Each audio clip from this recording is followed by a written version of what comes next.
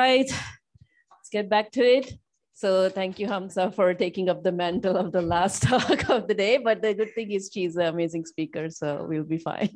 So I'm pleasure to introduce Hamsa Bastani, and she's at Wharton School, University of Pennsylvania, and it's great to have you here again.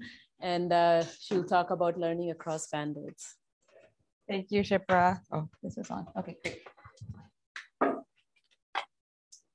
Thanks, guys, for sticking around for the last session, and apologies for making you stick around to the last session. I'll try to keep it snappy. This is work primarily by my PhD student, Kanshu, who is on the job market. And so I'm really going to be borrowing heavily from his work on learning across bandits in high dimension via robust statistics.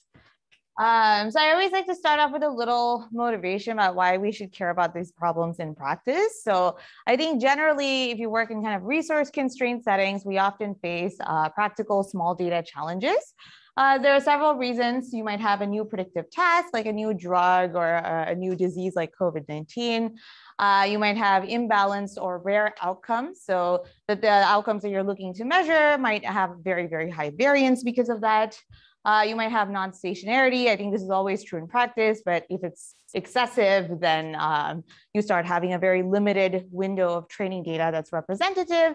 And finally, you often have high dimensional features. And so that means that doesn't necessarily increase variance, but it means we need more data to do effective inference, which makes problems hard when we're faced with these kind of small data challenges, right? And so two popular approaches for dealing with this kind of small data problem. One is to do bandits, so adaptively collect data in regions where a model is most uncertain, so that we try to be efficient with the limited budget that we have. And another thing is to do transfer learning, try to leverage auxiliary data streams to reduce variance of the current estimator that we have, right? And these two literatures are largely independent, although there is a growing stream of literature kind of at the intersection. And I think they actually go really well together because often when you try to deploy bandits in kind of small data settings, the bandit always ends up exploring because the variance of every arm is kind of prohibitively large. And so it doesn't actually get to exploit within a small time horizon T. And so transfer learning can kind of be critical to reduce the variance so that we actually move from exploration to exploitation.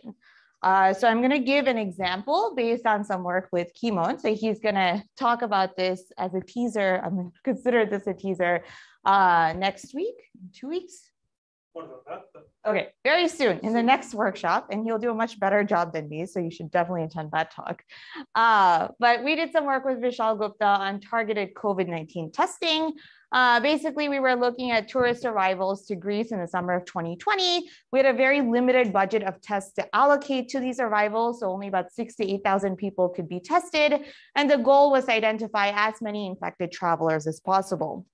So this is a pretty standard kind of bandit problem. You have people coming in with some features that we use to predict how risky they are for COVID. And then based on that, we decide whether or not to allocate a test to them, given a limited budget. We get feedback back from those tests that goes feedback into our system to build new predictive models. And then we kind of continue this feedback loop. So the objective is basically, I'm not going to go into any details, to maximize the number of expected infections caught. And we have a standard exploration exploitation trade-off in the sense that we want to test enough passengers of different types so that we know whether or not they're risky. And then on the other hand, we also want to use these estimates to basically figure out who is the most risky so we can, find and quarantine them, right? So standard solutions, you can use upper confidence, Thompson sampling, whatever you want. So Kimon will probably talk about how there were a lot of other practical challenges that we also addressed. But I'm not really interested in that for this talk. I just want to kind of focus on the small data challenge, right? So we had very, very imbalanced data here. So if you test about 500 people, only one of them will test positive, which is excellent from a public health perspective. If a lot more people than that were testing positive, you have a real problem and you shouldn't be opening your borders. But this also means that even if you test thousands of people a day, you're really only getting a handful of positives. And so you have huge variance. And on top of that, the main feature we're using, origin location, is kind of a very high dimensional categorical variable with many, many levels, right? So this means that if you actually try to look at the variance of your estimator of risk for any kind of subpopulation, it's huge. So Vishal made this cute plot where like on the x-axis, we basically have this empirical base like prior strength. The challenge here is that predicting just 0 for everyone's risk is already a very, very good estimator, right? Because 1 in 500 people test positive. So if I just said no one is positive, I would get 99.5% accuracy. Yay, we win, we call it a day, right? But of course, this is prescriptively useless. And so our goal is to do better than that. If you use a classical estimate that doesn't kind of do any transfer learning, you can't really beat this, or at least we weren't able to beat it. And so we used a heuristic that basically used lasso for dimension reduction from that original high dimensional feature space, and then empirical base to kind of do some knowledge sharing across types. Right? And so this actually was better than the 0 estimator. I won't talk anymore about this example, but it was effective. We caught more cases than random testing. Right? But this really brought us to this question, which is, how do we learn in a principled way, not some sort of heuristic, across many simultaneous heterogeneous contextual bandits in moderate to high dimension, right? Which is really the focus of this talk and what Khan has been working on. So there is a lot of prior work on kind of studying multitask bandits. They usually use you need to relate the parameters in some way. They kind of use ridge regularization or a shared Bayesian prior or something like that. Unfortunately, none of these really improve, and sometimes they actually worsen the regret bounds. And I think this is sort of unescapable unless you want to impose some sort of structural assumption. So what we do here is basically we look at a bunch of real data sets and we try to impose what we think is kind of a reasonable structural assumption, which we think, which we can provably show improves performance. And we want to pay special attention to these data poor instances. So locations or arms that have very little sample points, because those are the ones that kind of hold up the bandit in its path.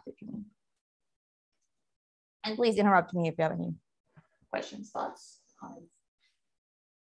So this is a pretty general problem. It's not, just for COVID testing or something like that. So if you were thinking about, dynamic pricing or inventory management, you can think of each bandit as like a different store. Every store is different. It faces a different customer population, different trends, and so on. And so you want to kind of personalize it to that location. On the other hand, you want to do some knowledge sharing so that you actually converge faster. Similarly, imagine that you have a network of hospitals or health facilities. You can treat each of those facilities as a separate bandit instance, but at the same time, you want to do some knowledge sharing across locations because ultimately these are all kind of small data problems. Okay, so let me jump into formulating this. So this is a single contextual bandit. So imagine that you have basically one hospital or service provider. You have a bunch of arms, you have K arms, each with some parameter vector. And so we observe, at each time step, an individual arrive with some feature vector x1, x2, x3, and so on.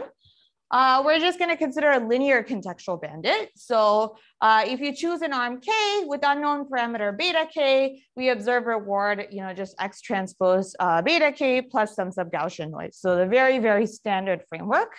And we all know how to solve this. There's been tons of work done on this, kind of pull up any of these algorithms. If I didn't cite you, I apologize, I ran out of space.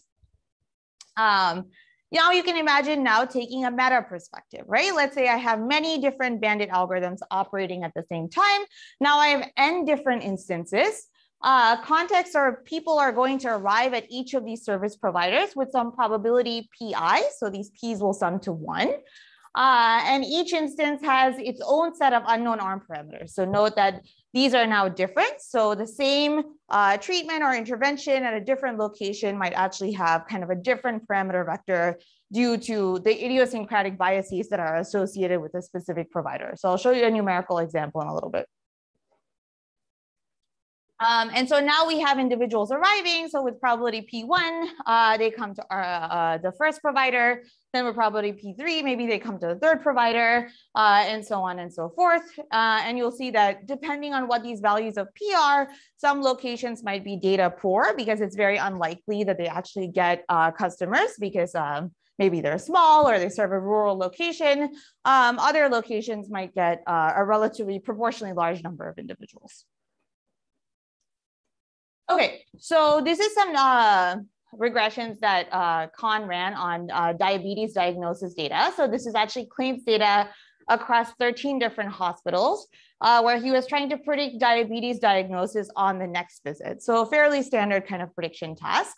And so what we're looking at is the adaptive error rate over time as we look at the number of patients. Note that the horizon length is pretty small. In healthcare, it's not like you can look at thousands of patients, you know, like 175 is actually fairly large. And this gray line here is the oracle. So the first thing you'll see is that the green line, if you were to just ignore all of the other hospitals and do one bandit per hospital, which is a single bandit, you get a lot of variance. So eventually this is going to converge to a no regret policy, but there's a lot of variance because you have very little information to work with, right? If you do data pooling, so I just kind of treat all of the hospitals' data points as the same, you actually get this blue line over here, which originally in the short time horizon does much better because I have more samples. But then as I continue, it actually kind of flattens out. And that's because this is a biased estimator, right? Like I'm not treating this hospital's idiosyncratic biases differently from the other 12 hospitals. And you'll see the hospital data sets, especially models, don't transport well. And so this is important to incorporate. And so this actually ends up not doing much better than the single bandit. And the algorithm we'll talk about, the red line over here, kind of tries to gracefully interpolate between these two extremes. Yes. So just to make sure, so your reward here was like, did you get the prediction for it? Yeah, later I'll show you like the regret, but this is just for illustration, yeah. Yes. So you have two parameters here. One is for any given bandit, how many data points you have, how sparse. Yeah. Then you have the number of different bandits. Right. So what is the regime thing? We're thinking of n to be like fairly large, like, you know, omega d ideally, but, you know, like 13 is not. And it's the number of instances. The number of arms, our dependence is kind of the same as in the regular contextual bandit because we're not doing sharing across arms. You could do that, but we're thinking about sharing for the same arm across instances. So we don't really change that. As the number of instances grows, yeah, would the blue and red become closer? So the blue is hopelessly biased. Because it's treating data, this is a very simple, naive baseline. It pools all the data from all instances. And so if I'm basically bringing in data from a predictive model that's not the correct predictive model. So it's never going to converge to the oracle. Whereas the red is going to, you know, discard data from these proxies. If you will. The green will eventually meet the oracle. Yeah, exactly. Yeah.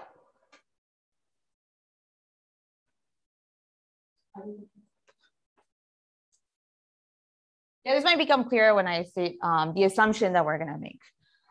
So in general, you might say, okay, beta 1, beta 2, beta 3 are like totally different, right, for each hospital. I think that is kind of what the multitask bandit literature has done. Like maybe they're small, but like as we take T to be large, it doesn't really mean it's a constant, right?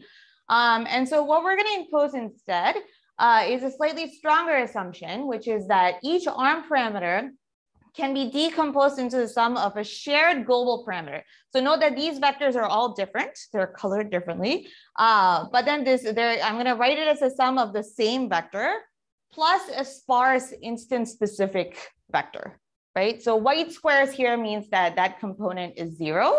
And so basically we're saying like, okay, if we're talking about a diabetes treatment or something like that, there is a specific shared predictive vector that's true for all locations. But then each location has some sort of bias, which is going to corrupt that predictive model. That's why models don't transport well. But that model is somehow of lower complexity. So we can project it down into a lower dimensional learning problem. So we're going to say that this delta here is sparse with L0 norm S, where S is much smaller than D. So that's really what we're going to leverage. So you might say, why are you making this assumption? Well, okay, so if we look at the diabetes hospital data, this is what it looks like. Let me break this down a bit. So this is after we've removed what we've estimated to be the global shared parameter. So on the x-axis, we have all 75-ish features. On the y-axis, we have all 13 hospitals.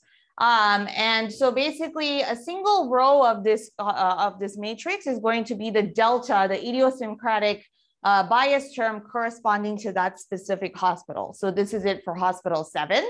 And a colored square indicates that there's a statistically significant non-zero value at that point. So what we're seeing here is basically every hospital does have some sort of bias, and those biases are totally different. They're completely not aligned, right? And so we actually dug into some of these. So for some of them, there might be something like, and the reason they're happening is because there are patient population differences or biases in measurement. Suchi Saria has done a bunch of work on this. So for example, you might look at impaired fasting glucose, which is ICD-9 code 790.21. This is actually super predictive of having diabetes, because if you have impaired fasting glucose, you basically have pre-diabetes. But unfortunately, it doesn't get recorded for most patients, and it actually varies by hospital how often it gets recorded, because it actually requires that the patient fast, right? And so depending on how, on top of things your provider is, and how, conscious that patient population is, this feature may or may not be censored. And if it's not censored, then it's very predictive. If it is censored, it isn't predictive, right? So that means that if I train my model on a hospital where people are consistently measuring this feature, and then I use it on a hospital where they're not consistently measuring that feature, it's not going to work well, right? These are the biases we're trying to capture. That's easy to capture in a sparse vector because I just need, the few features that are correlated with that particular feature. Similarly, there's other issues like if we look at BMI data, the BMI distribution across hospitals is kind of similar, but some hospitals actually record an obesity diagnosis for the tail of distribution of those patients. But that's not true everywhere. Of course, obesity when present is predictive of diabetes, but then you can't transport that model to a hospital that doesn't record it. Right? The assumption is dismissing this matrix is rank 1 plus something sparse. No, so we have a plus vector, and then it's just saying that this is the sparse matrix. So most entries are 0. And I'm also going to empirically note the fact that there are no columns. There are not many columns that are all 0. Right? So the non-zero entries are kind of randomly spread out, which makes the problem harder.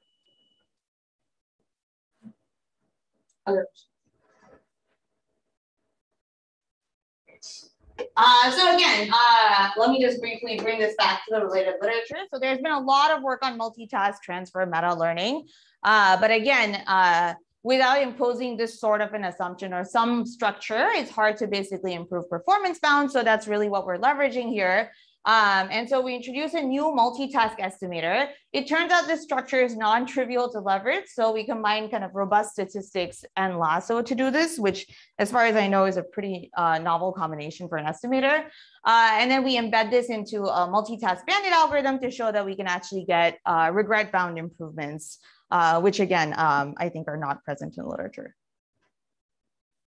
So first I'm going to just talk about the supervised learning problem. And then we'll stick this into a bandit, right? Okay, so let's say I have data across n neighboring instances, and each one has some sparsity level S for my idiosyncratic parameter. So what does my data look like? Each instance has nj observations. So xj is my feature matrix, yj is my response column. And so and based on my assumption, I can write beta j as the global parameter plus the instance specific bias, and then plus noise. And my goal is to estimate each beta j, right? And so I'm going to consider two cases, the standard case. The standard case is when my hospital has a similar data size as other hospitals. So I'm, kind of an average hospital.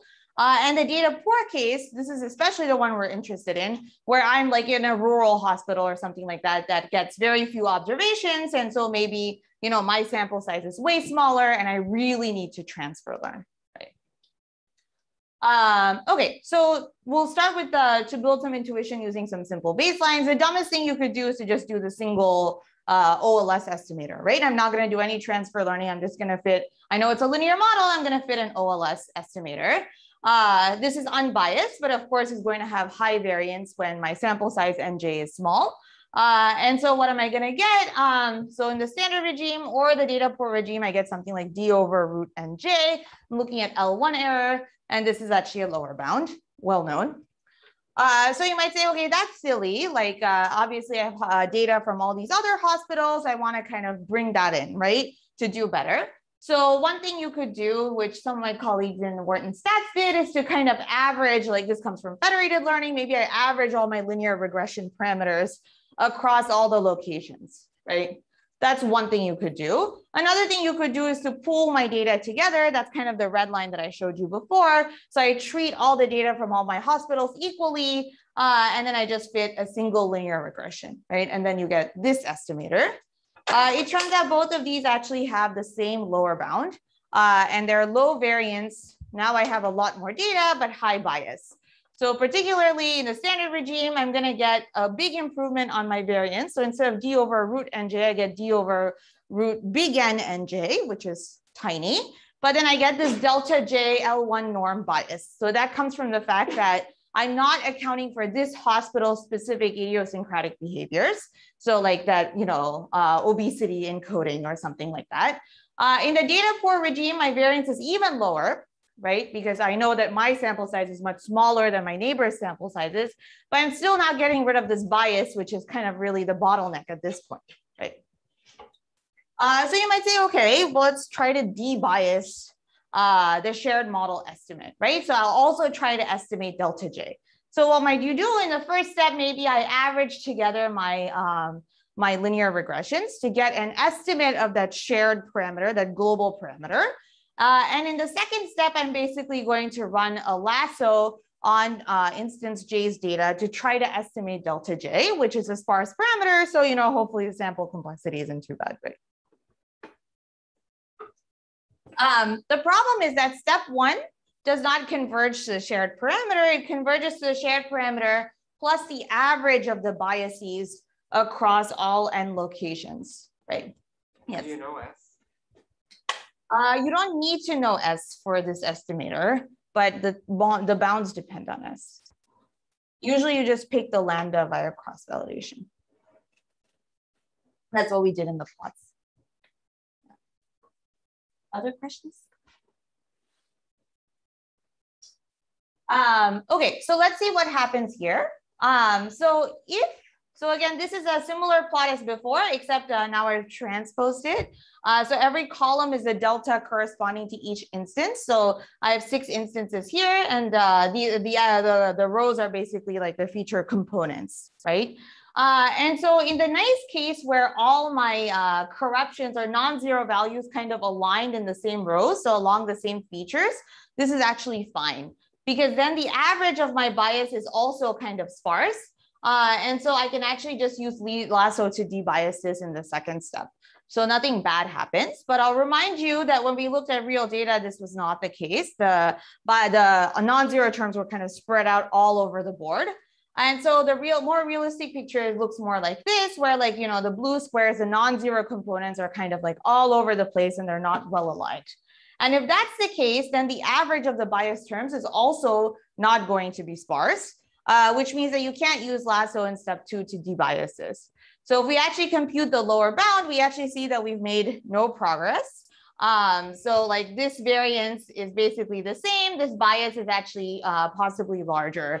When n is large, ns is going to be much larger than d. And so we haven't actually made any progress over just the independent OLS estimator. So those are sort of the simple things that we started off trying. But this actually gives us like a pretty good idea. So I'm going to introduce what we call the robust multitask estimator, where we're actually going to split up our components, like our D different feature components, into 2 subsets. One subset we're going to call the poorly aligned components. So that means that in any given row, we only have a few of these non-zero blue squares. So obviously, we're not going to know a priori what this is going to be. I'm just going to argue that we don't actually need to know it. So this means that fewer than zeta n of the instances have support along these components. And then the remaining, I'm going to call the dark blue squares, the well-aligned components. So that means that maybe more than zeta n, or the majority of these components actually have support, right? And by pigeonhole principle, we know that we can't have too many well-aligned components. In fact, we can't have more than S over zeta of them. The reason being, I know that each of these columns is S sparse. So there are SD possible entries in here. NS possible entries in here. And if I want basically a lot of things where I have more than zeta n terms in a single row, I can have at most S of those components, right? That's going to be like the kind of the key argument, right? So there are not too many of these like bad components. So in the first step, before we use an average, instead of that, we're going to use a robust statistic. So we're just going to use the trimmed mean. You could use the median, but it doesn't have as nice properties, or it's less general. And so what does the trimmed mean do? Basically, it'll converge to what our global parameter component is going to be for those poorly aligned components. So let's say that we take this particular component D, which has very few non-zero entries. Let's say it's 3, 0, 0, minus 4, 0, 0. The trim mean will basically order these. And then once we order these, it trims off the tails. So we scratch off zeta n values on both ends. And then we take the average of what's left, right? And that average is 0, even though this average was not actually 0, right? So basically just kind of removes these corruptions, treating them, these non-zero values, treating them as outliers. So that's great. And then we're just left with the well-aligned components. Well, we know that the well-aligned components, there's only a sparse number of them by pigeonhole principle. And so we can just include that as part of our lasso regression to actually debias those as well, right? So we're done. So basically this breaks up into a sum of 3 quantities. So beta j minus beta hat rm0. So that's my robust estimate of the global shared parameter, is going to be beta j minus beta 0, which is a sparse term. I can debias that in my second step. Beta 0, I'll get back to that. The second, this third term, which is just noise. So it's not sparse, but it's small. It satisfies standard tail inequalities. And then we've shown by pigeonhole principle that this guy is S over zeta sparse. And so this whole thing is sparse or approximately sparse. And so all we're doing is that we're taking this robust statistics to estimate the shared components. And then after that, we're going to debias it to learn my instance specific model using lasso. So it's a 2-step estimator. Can I ask a very nice question? So is there a reason that we cannot do lasso together for multiple tasks by explicitly learning B0 and delta? So for us, like our parameters are all dense. So they're not group sparse or anything like that. Is that what you're asking? No, so what I was saying is I basically do the previous version, but instead of breaking down in 2 steps, yeah, I'm just going to solve one problem where I'm learning this shared beta and delta is supposed to have like sparse and small L1 norm. Where you're doing this, right? And for multiple tasks together. So you can do this for averaging multitask. You're absolutely right. Although we don't know how to get lower bounds for that, but you could do it in 1 step. But the second one you can't, because we're our estimator in the first step, we're now going to do this component by component robust trimmed mean, right? So that argument breaks if you try to do it together. It's not just a regression problem. It's also sort of an outlier removal problem. But if I do it in 1 step, I will get this type of beta delta task. I just add them together. Yeah. Right, but that actually doesn't converge. So the way we've stated our model is kind of weird, right? Like beta 0 isn't like identifiable, right? There's actually a big L0 ball of potential estimates. From what we could tell, we couldn't actually get something that was in that L0 ball without doing something like this. But I'm not arguing that there isn't. Other.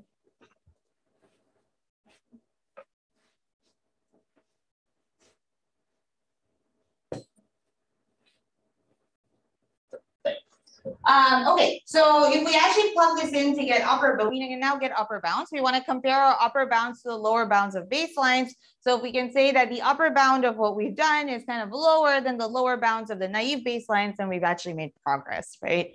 So that's all we're trying to do here. So in the standard regime, we basically see that we shave off a factor of square root D and we replace it with square root S.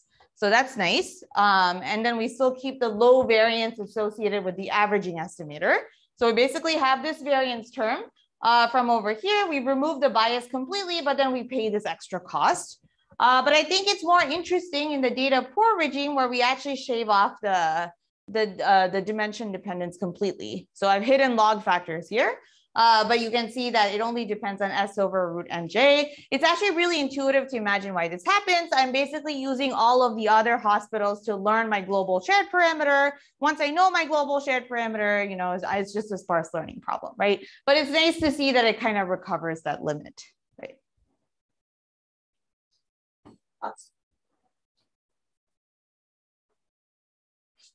Great. So now we've all only talked about supervised learning. I'm going to go back and stick this into a multitask bandit algorithm. You can essentially embed this into any linear contextual bandit, but because there's a lasso in there, it's a little hard to analyze without embedding it into a high dimensional contextual bandit. So that's what we did. So we're basically building on prior work here, but there's two innovations that we had to make. One is that the multitask estimator actually introduces annoying correlations that you don't have in a single bandit instance, because now you're learning across locations, so that global shared parameter is sort of endogenous. And so we introduce a batching strategy to basically kill those correlations. And the second thing is that how we trim in that trimmed mean also has to be tuned to deal with a bias variance trade-off. So in particular, like when we have very few patients, the single bandit, so green here is variance, red is bias. The single bandit actually has a lot of variance, and the robust bandit has, like, you know, some bias and some variance. If we don't tune that bias variance trade-off, eventually the single bandit is actually going to take over, right? Because its variance keeps dropping, our variance keeps dropping too, but our bias kind of never goes away, right? And so what we actually need to do is make sure that we aggressively trim so that that trimming parameter zeta that I showed you has to keep on increasing with your time horizon so that you can actually match how the bias dies off with how the variance dies off. And so if we plug this in, we get some regret bounds. So in the first row is the single bandit regret bounds from the literature. And in the second row is kind of a robust multitask bandit bounds that we get. And again, broken down by standard instance or data poor instance. So in the standard instance, you see that we shave off a factor of D and we replace it with S. It is worse by a factor of log T. And I think this is just because the high dimensional bandit algorithm is worse by a factor of log T. I don't think that's actually supposed to be there, but we don't know how to get rid of it. But what's really interesting is the data poor instance, right? So again, now we get this exponential improvement in D. We used to have a D squared, now we have an S squared, right? So again, highlighting that, you know, transfer learning is kind of most important for instances where we have very few samples. That's why we needed it for COVID testing, because most countries were data poor countries. And so this was sort of necessary, right? So I'll make a few remarks. So I think a couple things that we tried to do when designing this algorithm, or rather tried to do when designing this algorithm. One is that it's a federated approach. So you don't actually need to share raw training data. We only share the aggregate regression parameters when we take the robust mean. And so that's nice because hospitals usually don't like to share raw EHR data. Second of all, it's also fair in the sense that we're trying to, we get the larger improvements for data poor instances, which we think is useful because a lot of hospitals that are kind of data poor tend to be rural hospitals or ones serving minorities. They're also the ones that suffer from more of these idiosyncratic biases because they don't follow up with patients as much. And so I think there's something interesting to be said about how transfer learning could reduce kind of the price of fairness literature that's kind of been studied in ops. And then finally, this is really easy from a production constraint standpoint because, you know, we're doing it in a batched way. And so you only need a few batched offline updates to your models. This is not, you know, like something that's going to adaptively run in real time, which is nice or easy from an engineering standpoint. Any questions before I jump into experiments?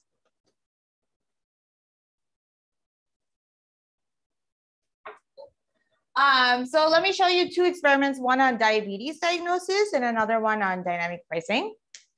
So this one is, again, this is the same 13 hospital example I've been showing you, but in more detail.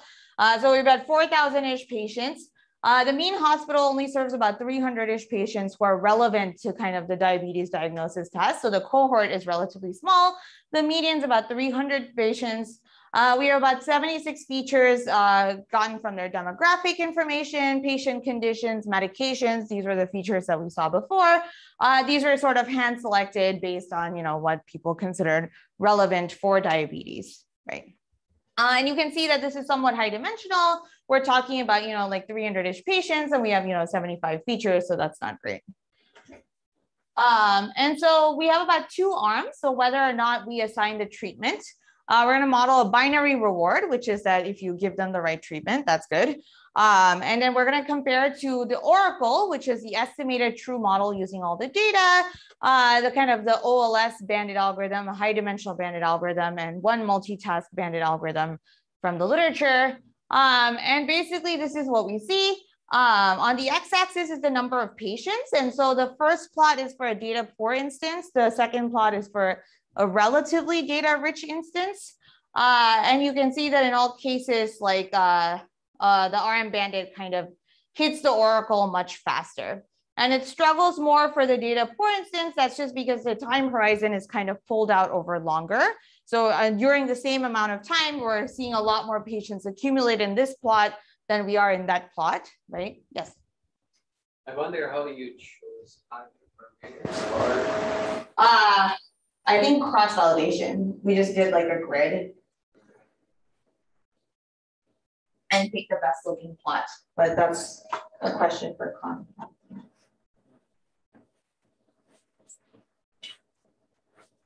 Yes, there are a lot of hyperparameters in these algorithms, but we just, I think, individually searched each one in a grid. Yes. You probably need some assumption on like the population covariance, right? This is actual population covariates. So we're using actual medical data. So we're not assuming anything, we're just throwing it at the data that we're seeing. The only assumption maybe is like, permute, we don't actually have timestamps, so we don't know the exact sequence in which patients come. So we take a random permutation of the patients.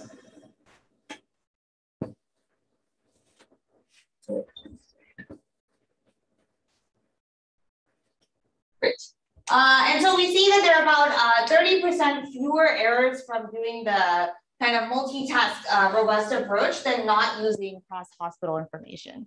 So that's just an argument for saying we should share information. Sharing information can really, help speed up learning for whether you're a medium-sized hospital or like a data poor hospital. And then we did a similar thing with a dynamic pricing data set, which I think Han found on Kaggle. So this is a meal delivery company. It has about 7 stores. So I think it's something like HelloFresh or Blue Apron.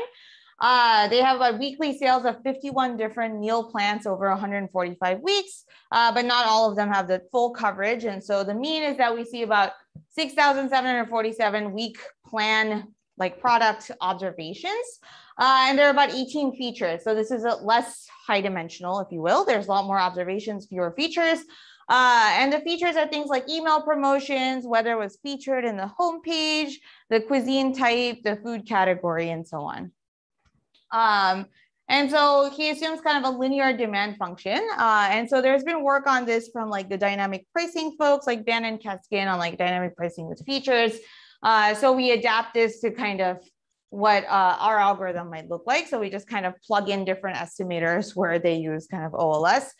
So you might have like an OLS version, a lasso version, this goblin version, and then, the robust multitask version. Yeah. So what are the actions here?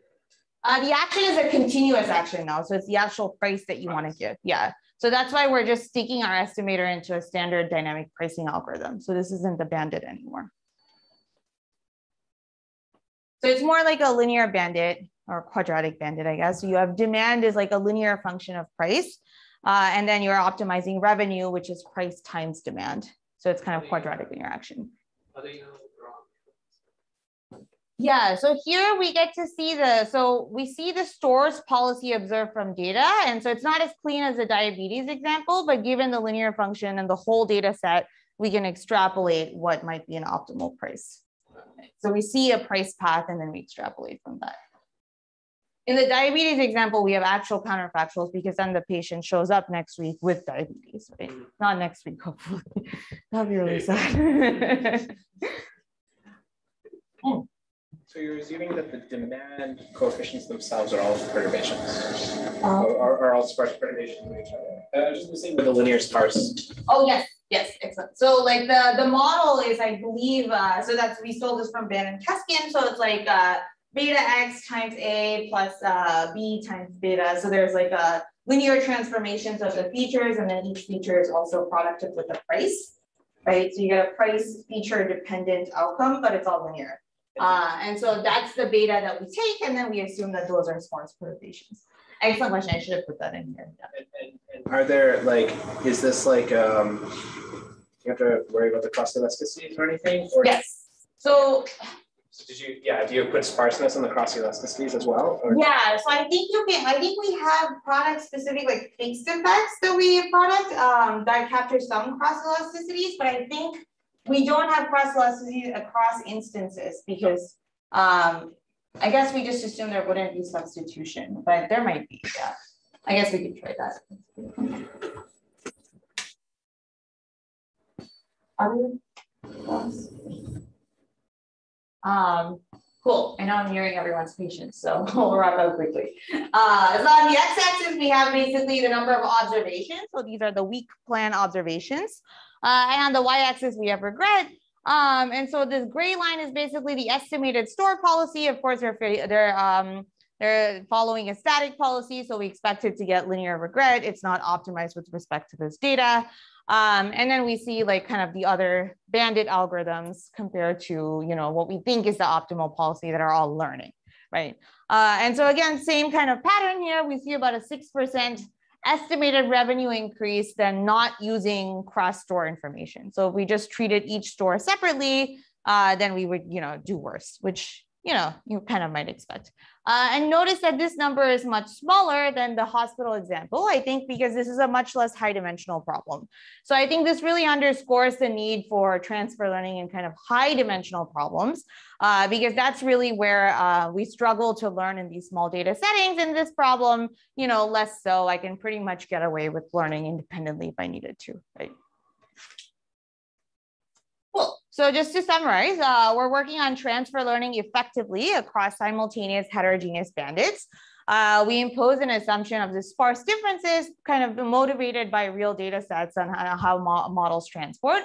And then we had to design a robust multitask estimator that basically is able to exploit this structure. So we improve regret bounds in the context dimension D. Notably, it's exponential for any kind of data poor or more high dimensional instances.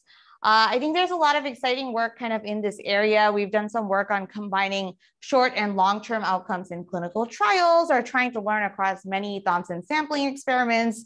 So there's a lot of interesting, I think, exciting things to do here. With that, I'll wrap up. Thank you.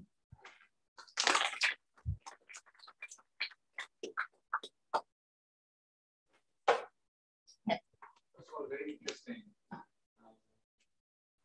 Questions. One, what about learning across arms? Yeah. Yeah, we could totally do that. In fact, that is what we did for the COVID testing project. The data sets that we have right now are just not aligned with that. But I think you can impose the same assumption, right? Like all arms kind of have a shared parameter. Like maybe if you're in like representation systems or something like that, you have a observable attributes, and then maybe you add some instance-specific idiosyncratic bias that you try to learn. I think it would be mathematically equivalent. The second question is, what if you have, instead of a linear estimator, you have more non-linear estimator, neural nets? Yeah. So how would this scale? Yeah, that's an excellent question. So we've done this for quadratic neural nets with a single layer. So very specific, because quadratic neural nets basically, you know, boil down to regression with some rotation symmetry. And so if we want to add the sparse deviation, that's fine. We're trying to understand how to do this for like ReLU activations. It's a little trickier because, you know, you have to design a specific algorithm. But I think even there it might work because you might want to like zoom into the linear part of the ReLU, and then, you know, maybe you could do something similar. But the answer is I don't.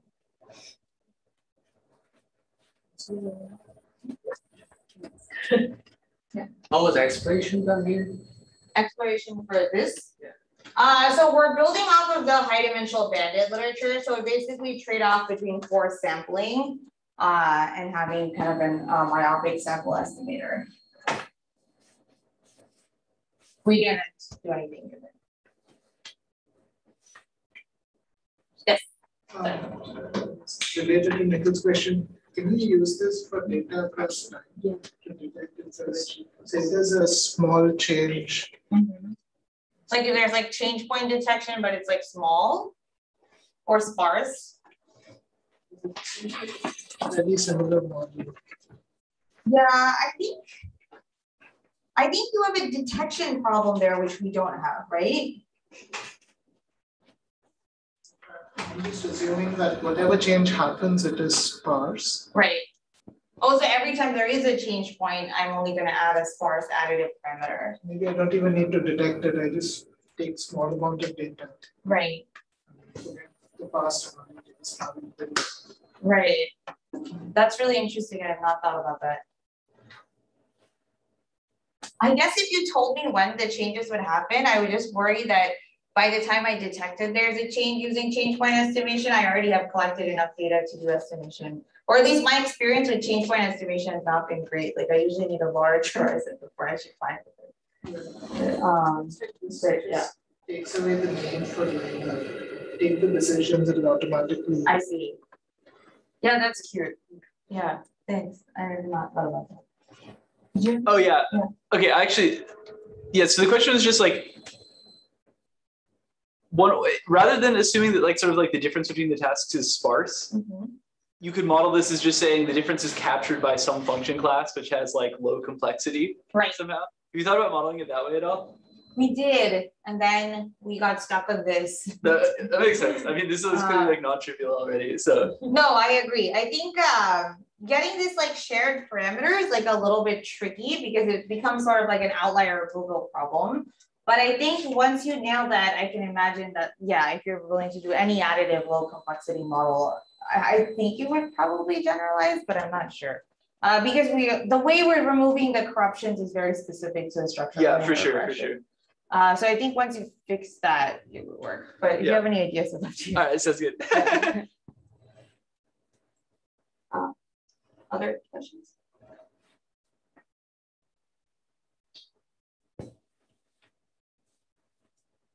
Thank you.